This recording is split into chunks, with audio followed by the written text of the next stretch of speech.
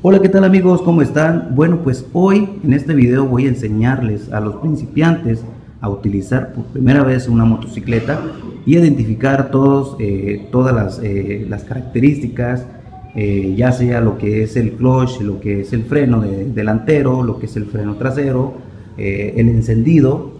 Y bueno, pues no todas las motos son igual, pero bueno, voy a mostrar lo más que se pueda, lo más básico que se pueda para iniciar a utilizar por primera vez una motocicleta. Si tú tienes una igual, qué bueno. Si tienes una diferente, bueno, pues más o menos te vas a identificar, ¿ok? Déjame hacer la moto hacia atrás para mostrarles cómo iniciar por primera vez una moto. Para empezar, vamos a tener de este lado, al lado derecho, vamos a tener lo que es el acelerador, ¿sí? El acelerador, el freno delantero. Acá de este lado hacia abajo vamos a tener el inicio, o lo que es el encendido de pata o de patada, como le decimos nosotros acá en México. El freno, ¿sí?, trasero, que es por medio de tambor. Y bueno, de este lado, al lado izquierdo, vamos a tener el clutch. Déjenme hacerle por este lado porque casi no se nota porque está muy oscuro por este lado. Bueno, este es el clutch. De este lado izquierdo, vamos a tener lo que es el clutch, ¿sí? Y vamos a tener lo que son los controles, ya sea de las luces, de las direccionales, ¿sí?, para indicar para qué lado vamos a dar vuelta. Vamos a tener lo que es la corneta, ¿sí?, o el pito, como le decimos acá nosotros, la corneta o el pito. Y bueno, de este lado, al lado derecho, vamos a tener lo que es el botón de encendido electrónico y, como ya les dije, el acelerador y el freno delantero. Para empezar, vamos a ver esto. Vamos a darle vuelta a la llave. Vamos a ponerla en neutro. Ese botoncito, si tu moto no lo tiene, tú vas a darte cuenta que está en neutro por las velocidades. O tú sola vas a ver si no tiene velocidad. A la hora de mover la moto hacia atrás y adelante, vas a ver que, bueno, que no tiene velocidad. Con eso te vas a identificar. De este lado abajo tenemos lo que es la palanca de velocidad para meter y sacar las velocidades, ¿sí? Aquí esta moto tiene 5 velocidades. Estas las tiene la primera hacia abajo, neutro, 2, 3, 4 hacia abajo, 5 velocidades hacia abajo. Es una, 2, neutro, bueno, es una hacia abajo, el neutro, 2, 3, 4, 5 hacia abajo. Vamos a iniciar ya sin mucho bla bla bla. Ok, entonces vamos a encender la moto. Ahí está el neutro. Vamos a encenderla y vamos a meter la primera velocidad. Vamos a meter clutch,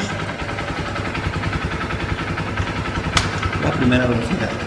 Lo que voy a hacer en este momento es esto. Yo así me enseñé por primera vez. Bueno, así me he enseñado.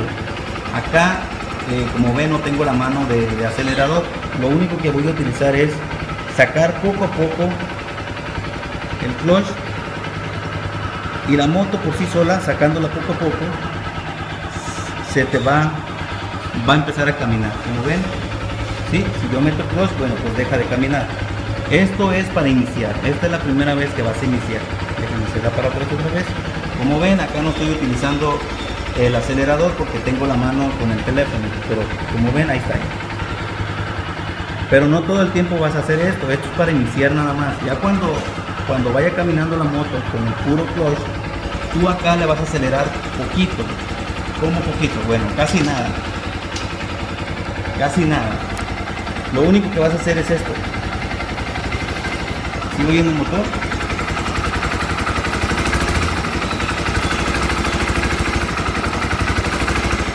¿Sí? Eso es lo único que tienes que hacer. Poquito nada más. Casi nada. A la hora cuando vayas sacando el clutch de acá, la velocidad, cuando vayas sacando el clutch y tú veas poco a poquito, cuando tú veas que la moto empiece a dar su inicio, tú acá le vas a acelerar, así como te dije, poco a poquito.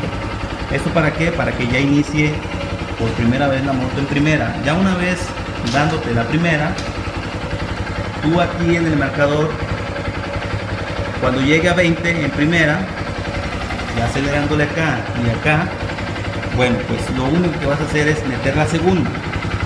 ¿Sí? Depende de la moto, si es si es con las velocidades abajo todas, bueno, pues vas a ir metiéndole clutch y metiendo la siguiente velocidad, metiendo el clutch, metiendo la tercera y así, metiendo el clutch, soltando, metiendo la velocidad y acelerándole de este lado. Así es como una motocicleta se inicia por primera vez. Es bonito andar en una moto, también hay que saber andar en la calle, hay que saber los señalamientos, hay que saber las calles, los sentidos contrarios, cómo saber frenar cada tope, cómo manejar, no a rebasar los autos si están muy cerrados, no a